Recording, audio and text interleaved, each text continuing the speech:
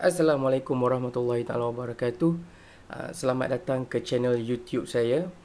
Channel ini saya buat khas untuk berkongsi maklumat, informasi, ilmu berkenaan technical analysis dan juga price action yang digunakan dalam bidang trading. So saya berharap dengan video ini dapat membantu tuan untuk puan yang mungkin bakal menjadi trader untuk part time ataupun untuk mana-mana trader yang sudah established. So this is all for educational purpose. So it's not for actual trading advice. So kita hanya berbincang, sharing mengenai teknik-teknik trading, definisi, terminologi, rules tertentu dalam bidang trading lah. Okay. So again, this is about purely educational. So if you have anything, then you can email me. Then I'll share the link to my email later on.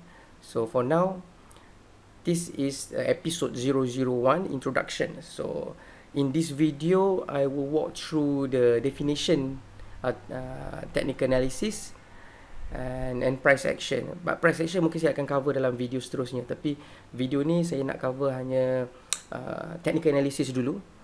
Okay, because price action itself is a subset of technical analysis actually. So kita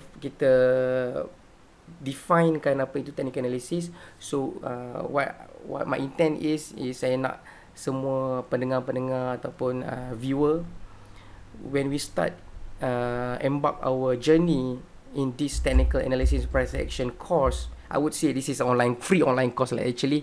So we need to bring everybody to the same level of understanding, which is what is technical analysis in the first place, right?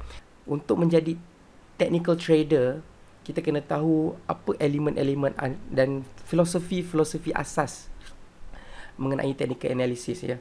So dalam video ni saya akan terangkan lebih mengenai prinsipal tertentu, rules tertentu, apa definisi tertentu mengenai technical analysis. Okay, so di sini ada disclaimer, it's a standard disclaimer. I just want to read it out once and for all. So bear with me lah. So this is an education video to share my knowledge and experience in technical trading. Okay, this is not a paid online course or whatever. This is a free informations, free educations. So none of information posted in this page can be used as trading advice except for educational purpose only. So you can use whatever the technique, the information that I share. You can study, you can discuss with among your friends, or you can feedback to me, and then you try in your trading. But just for education, you have to try yourself. You have to walk through the theory, the practice, the reference that I will give, and you have to practice it. And please do not trade solely on information posted in this page. So basically is a trade at your own risk lah. Okay, so and then if you think about investing seriously your capital, so please seek professional guidance. Okay, alright, so there are a lot of qualified remieser, licensed remieser, or regulated bodies that can properly invest your money. Right, but in this video, we are talking about individual trading as retail traders. Okay, so selepas tengok video ni, jika terdapat any feedbacks or questions, you can email me at ask.me.arifmauta@gmail.com. So insyaAllah saya akan cuba reply dan address any feedback negatif, positif, apa-apalah, dan dalam yang saya boleh dalam video-video yang akan datang. Okay, so before we begin, sebelum kita mula, so apa yang anda boleh lihat dekat sini is just one wrap up. Apakah yang perlu anda tahu before anda start trading? What you need before you can start trading. Basically, this is the exact thing that I developed for myself. This is how I started in trading. So I hope it can be applicable to you juga lah. Alright. So untuk trader, untuk bakal-bakal traders di luar sana yang akan start from zero, no ideas what is trading for, no idea how to put your money, no idea how you can make profit in trading activities, good. This is what you need. At least this is what the tools, the guidance that you need before you can start. Okay. So pertamanya kita memerlukan trading knowledge, right? So trading knowledge ni majorly the information ni adalah dalam English. So jika anda terdapat terminologi yang tak faham, anda boleh email, just email me tanya apa yang tak faham, or you just can Google. So I'm not doing exact translation, but you can always Google, right? So English is a medium of language that widely used for this trading activity. So most of the information, the references are coming from Western country. In fact, technical indicators kebanyakannya coming from Western countries. Yes, kita juga ada technical indicators yang origin from Japanese. So that's where we talk about blending of Eastern methodologies and Western methodologies. So kita akan pergi ke arah, kita akan bincang pasal technical indicators later on. So this is what you need lah actually. So trading knowledge, you need to know the terminologies, definition, strategy, money or risk management, psychology and mindset. This is very important. You cannot trade blindly. You cannot put your money buy and sell hoping for profit. That's gambler. That's gambling. That is a desperate trader.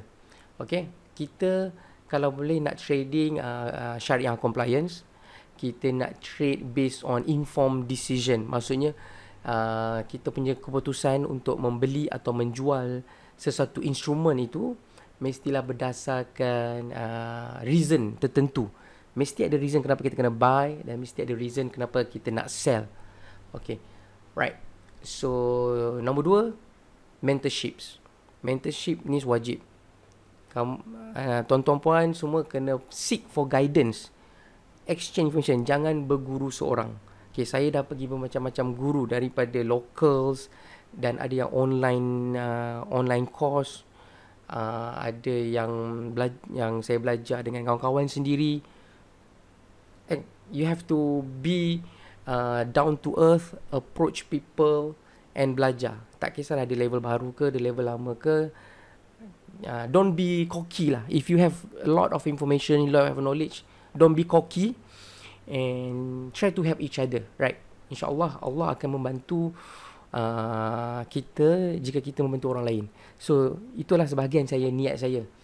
Saya nak buat kelas sebesar-besar, saya tak mampu, saya tak popular lagi kan. So apa yang saya harap, saya nak kalau boleh nak ajar informasi, share informasi yang yang freely available internet. So saya nak share dengan tuan-tuan. So yang penting tadi nombor 2, mentorships. Nombor 3, reading material ya. Reading materials ni ataupun references. Kita boleh beli buku trading banyak dekat Kinokuniya, bermacam-macam harga. Ada yang boleh dapat freely from internet, and ada yang boleh dapatkan daripada online courses. Free or paid, doesn't matter, it's up to you. If you have extra money for education, invest in education first. Do not invest in trading directly lah. I mean, you put your money into your trading account. Jika anda baru bermula, don't do that. Just invest your money to go for trading classes, right? Sekarang ni saya tengok banyak trading class percuma. Ada yang percuma, and then lepas percuma satu hari dia akan iklankan untuk paid course. Tak masalah, duit anda, go ahead. Tapi make sure kita pilih yang quality lecturer, quality instructor yang legit, okay? So nanti kita akan bincang macam mana kita nak pilih sifu trader. Berdasarkan pengalaman saya lah, saya nak share saja. It's not a strict guideline, but pengalaman saya supaya anda tak buat mistake dalam memilih sifu ni. Okay, beware of scammers. Okay, ingat Dalam trading ni tak ada holy grail technique. Dalam trading, we are working based on probabilities and uncertainties. We try to increase our odds. Every time we do trading, we try to get more confluences. Maksudnya, sebelum dalam trading ni, kita nak increasekan probability dalam price forecasting. Supaya bila kita masuk trade position, kita mempunyai high probability that the price is going towards our intended direction or profitable direction. Okay. So we remember dalam trading we are not working with certainties, but we working with probabilities. Okay. Next, access to price data and charts. So basically charting platform lah. Charting platform ni ada yang paid, ada yang free. So kalau anda tengok dalam TradingView.com dan Metatrader, this adalah yang free dan also paid. So this has a different accounts. Okay. And then we have a trading accounts. So after all, you have the information, you have some information, then you want to start to see the real market, how the real market actually works, how the orders are executed, how profit are taken, how we protect our investment, how we protect our positions. So you need to open your trading accounts. Trading accounts we can open secara demo ataupun live. Live maksudnya kita menggunakan duit yang sebenar lah. Kita kena masukkan duit. Dalam demo tak ada, kita gunakan duit fake money lah, digital money. But we are trading on the actual server lah. Only the execution part is different server. And then finally kita kena locate some fund or capital lah. And then this should be in USD lah. Alright.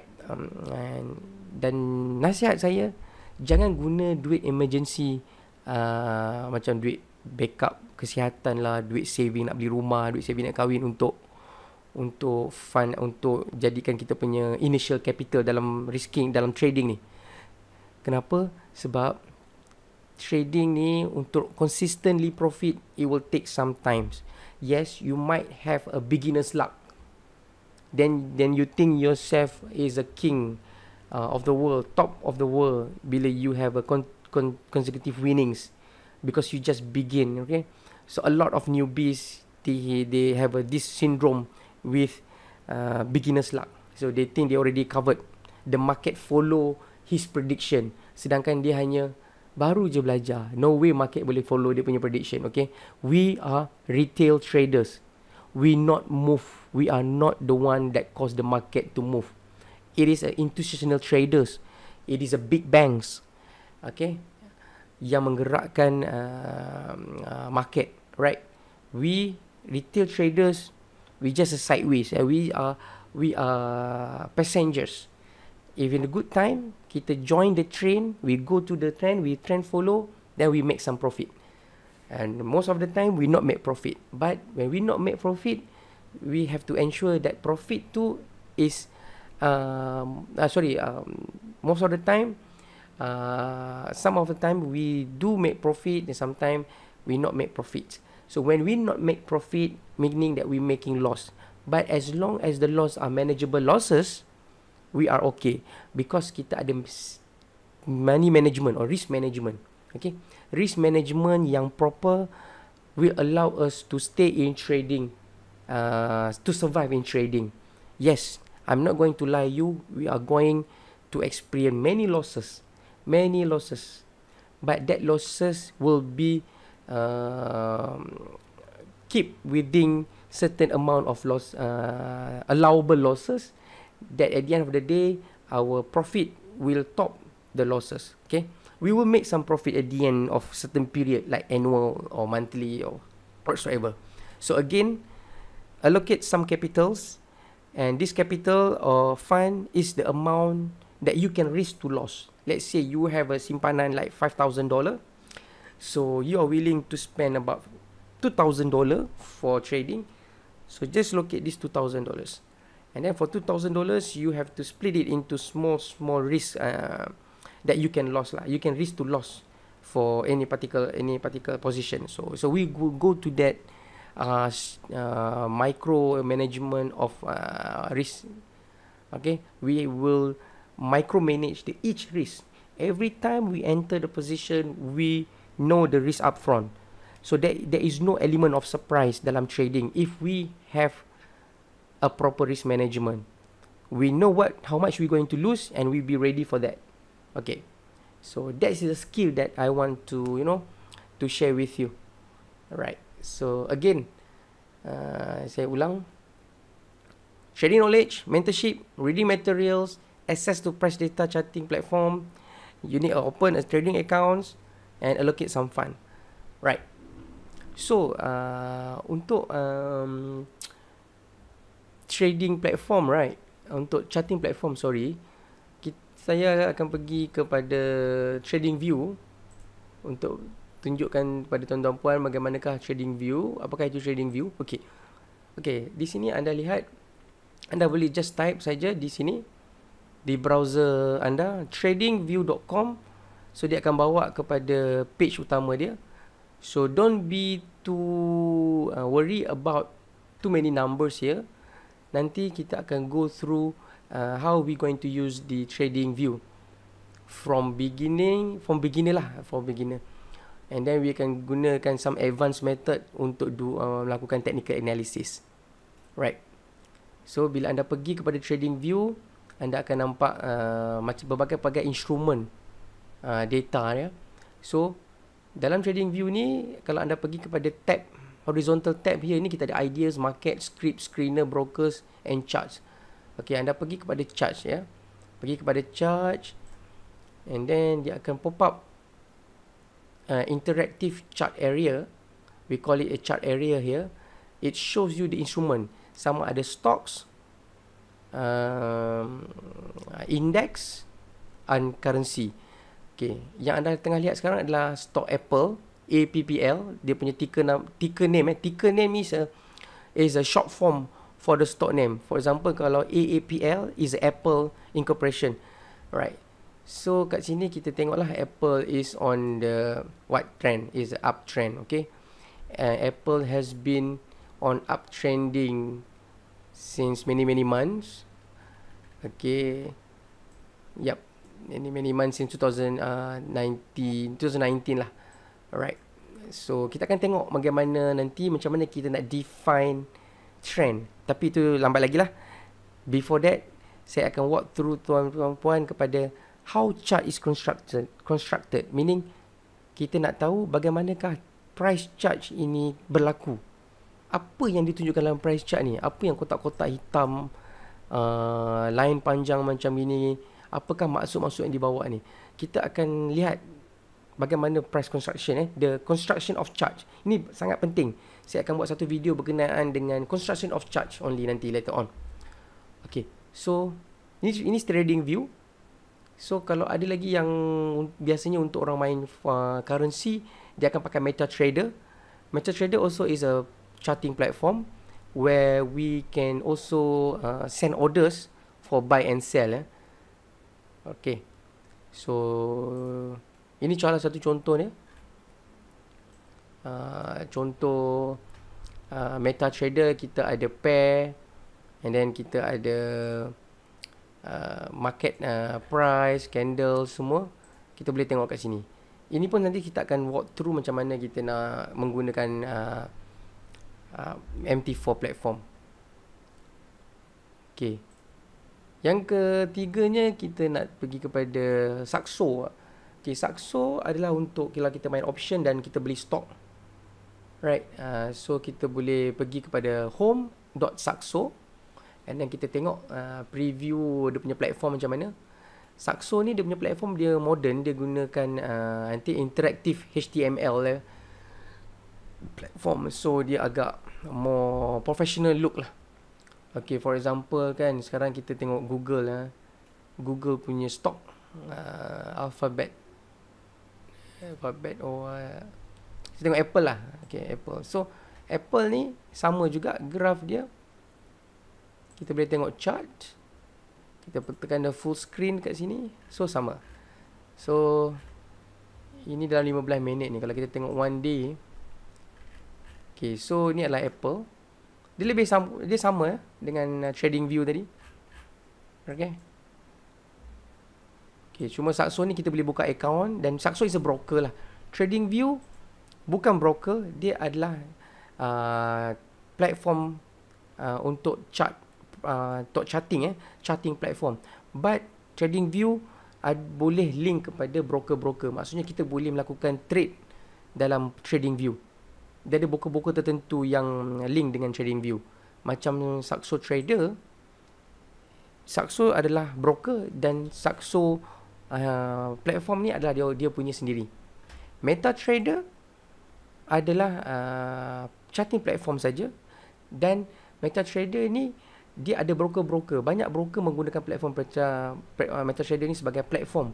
Contohnya macam Metatrader 4, kita boleh download daripada broker punya page. Contohnya macam kita ada Pepperstone. Pepperstone adalah broker daripada Australia.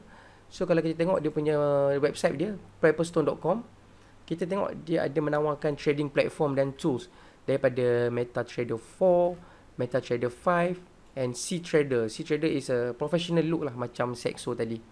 Okay. So kita akan pergi ke semua platform ini satu persatu. Kita tengok macam mana kita nak set up sebagai beginner, apakah fungsi-fungsi, apakah additional functionality yang kita boleh guna. Okay, so saya nak recap. Metatrader platform, download free, boleh tengok price chart. Anda perlu buka account dengan broker dan linkkan broker kepada Metatrader platform. Saxo adalah broker dan juga charting platform. Kita kena buka account dan boleh terus pakai. Dan TradingView, mostly kita buat technical analysis kat sini saja. Kita tak linkkan kepada broker dalam ni. Okay. Okay, so back to our course notes. Okay. Okay, now this is the important parts, technical analysis. Okay, basically technical analysis saya nak terangkan, saya nak bagi dalam 3 elemen dalam technical analysis yang kita kena tahu. Okay, first kita kena tahu what is technical analysis, apakah itu technical analysis. And kedua, technical analysis versus fundamental analysis. Okay, yang ketiganya, philosophy of technical analysis. Right, so nombor 1 tadi kita akan define apakah yang dikatakan technical analysis. Okay, so basically technical analysis is the study of market action primarily through the use of charts for the purpose of forecasting future price trends. So this is quoted statement from buku John J. Murphy, Technical Analysis of the Financial Markets. Okay, anda boleh dapatkan buku ni di Kinokuniya. And buku ni boleh dikatakan sebagai kitab untuk technical traders lah, right? This is the cornerstones of the technical trading berdasarkan buku ni. Buku ni juga adalah buku utama dalam certification MSTA UK. Okay, so apa yang cuba diterangkan maksudnya adalah technical analysis ni adalah adalah satu bidang yang kita di mana kita menggunakan price chart seperti yang saya tunjuk tadi dalam chart Apple tadi, dengan tujuan untuk forecast, predict the future price trend. Bila kita tahu price trend, contohnya kita tahu price nak naik, so kita boleh strategize our trading, right? Kita nak buy at certain level and kita nak sell at certain level. Without this forecasting or price forecasting, kita tak boleh nak masuk buy atau sell saja. Okay, itu maksudnya kita masuk secara gambler, kita tak tahu apa-apa. Okay, itu yang cuba diterapkan dalam technical analysis. Primarily method is guna charts. Kita tak guna information lain. Okay, kenapa? Sebab nanti kita relate dengan philosophy of technical analysis. Mengapa kita hanya boleh menggunakan technical analysis dengan price saja tanpa mengambil kira faktor-faktor lain yang mungkin akan menyebabkan price tu bergerak ke sesuatu arah. Okay. Keduanya, technical analysis versus fundamental analysis, right? So, fundamental analysis, ini sama juga, saya quote daripada buku John J. Murphy, Technical Analysis of Financial Markets. Fundamental analysis focuses on the economic forces of supply and demand that cause price move higher, lower, or stay the same. And the fundamentalist studies the cause of market movement, while the technician studies the effect. So this is very straightforward. Maksudnya, berbanding dengan technical analysis, fundamental analysis fokus dengan keadaan ekonomik sesuatu aset berdasarkan demand and supply and demand. Because supply and demand lah yang akan menyebabkan price move higher and move lower ataupun tak bergerak. If you have more supply than demand, that's mean the price will probably go down because you have abundant supply. So you less demand, so the price will go down. And sama juga kalau kita ada demand terhadap sesuatu barang, price barang tu akan tinggi. So mengapa fundamentalist tengok sini ialah sebab dia percaya bahawa sesuatu supply atau sesuatu demand tu itulah yang akan menggerakkan price. Kalau kita ada balancing between supply and demand, price tak akan berubah. Price akan keep constant for longer period as long as the demand and supply stay the same lah. So this is based on economic. Contohnya macam kita ada oil. Oil memerlukan production oil memerlukan demand, okay. In China, for example, China memerlukan one of the biggest oil importer. So kalau China tak demand price, oil price akan turun. Okay, so why China demands for oil is for whatever reason, for the industrial work, for industrial activity, forever. That is the economic force. China need to move its economy by ensure the industrial activity keeps going on. So part of that is to have more oil imported to the country, into the country. Okay, so that drive the demand higher for oil. So that probably increase the higher oil price. Okay, so dengan kata lain, fundamentalists study the reason or the cause of the market to move, while technician like us, technical trader, study the effect. Once the demand and supply accounted for, then we need to understand what it can cause. For example, jika demand melebihi supply, apakah efek terhadap price? Kita sebagai technical trader need to know the effect, so we can know where the price will make the next move. Okay, so when there is an imbalance of supply and demand, that creates a driving force for price to go up or price to go down. Okay, so that is a different.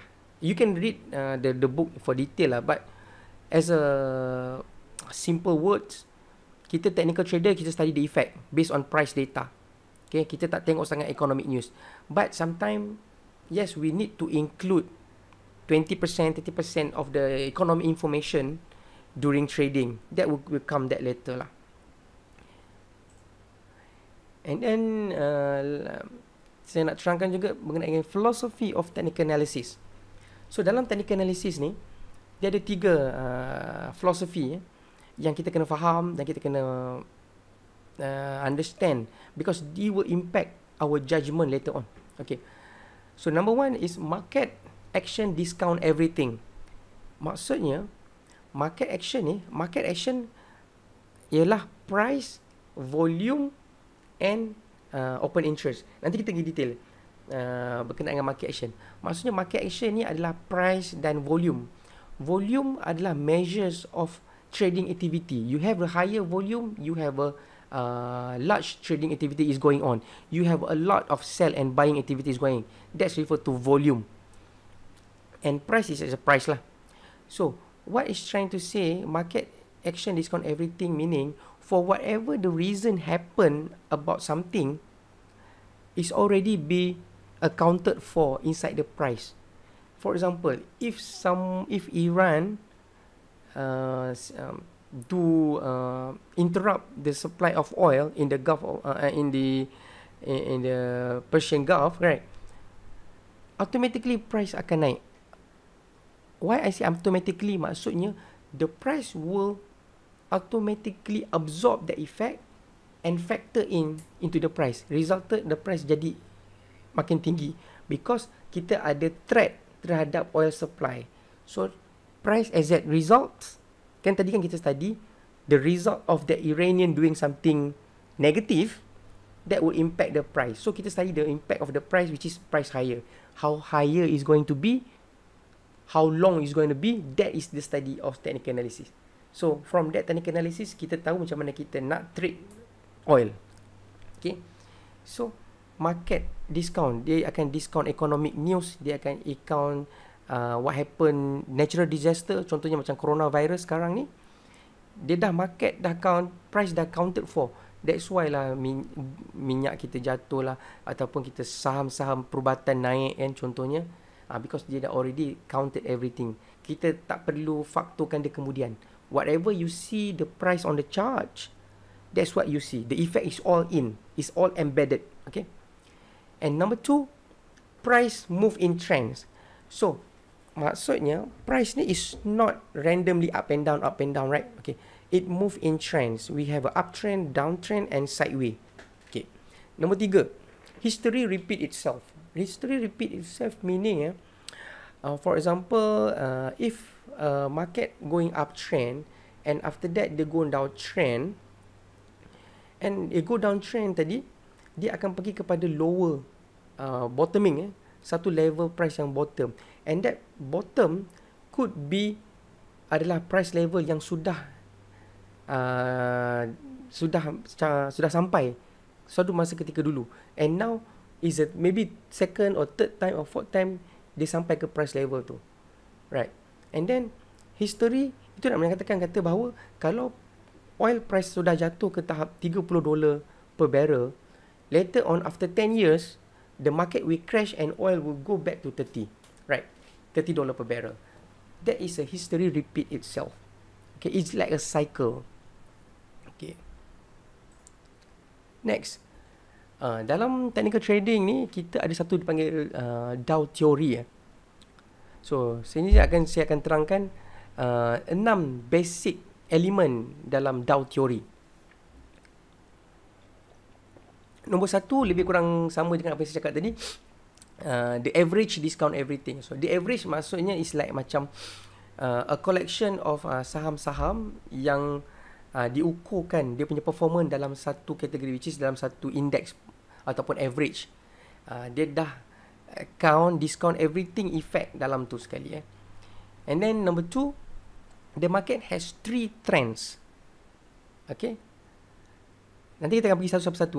Saya nak lay out the 6 fundamental element dalam Dow theory. Major trend have 3 phases. The averages must confirm each other. Volume must confirm the trend. A trend is assumed to be in effect until it give definite signal that it has reversed. Okay. So saya akan break down ke 6 elemen ni dalam video akan datang lah. Tapi cukup setakat kali ni kita cover in brief lah dalam masa 30 minit ke 40 minit ni berkenaan dengan introduction about technical analysis.